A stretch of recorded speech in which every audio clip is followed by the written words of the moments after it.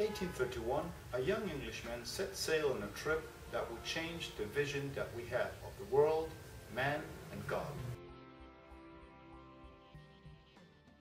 Not only did Charles Darwin's Voyage of the Beagle around the world set the foundations for his theory of evolution, but also sparked the debate that still today stirs our society: creationism against evolution and science against church.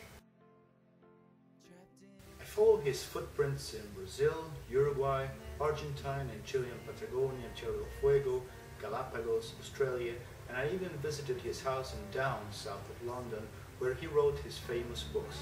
In every one of these places, I tried to pick up a piece of this incredible story to write my book, Darwin's Betrayal.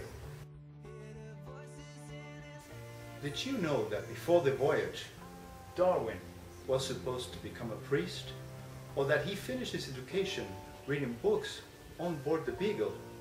Or that he was seasick for most of the 5 years long trip?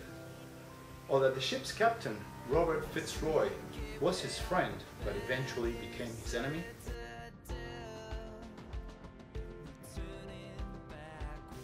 I wrote this book, a historical novel, so that you could live on board the Beagle and live side by side with Charles his adventures and understand how each discovery shaped his evolutionary, or should I say revolutionary, ideas, and also to understand the drama that prevented him from publishing his findings until those butterflies from Malaysia.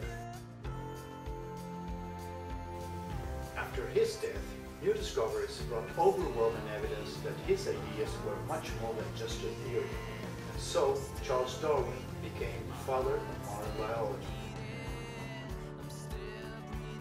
But does that mean that there's no room left to believe in God? Darwin, although an atheist himself, was buried inside Westminster's Abbey. Does that answer your question? Many people ask me about my book's name. Why Darwin's Betrayal? Whom did he betray? And I always answer, you'll have to read my book to find out.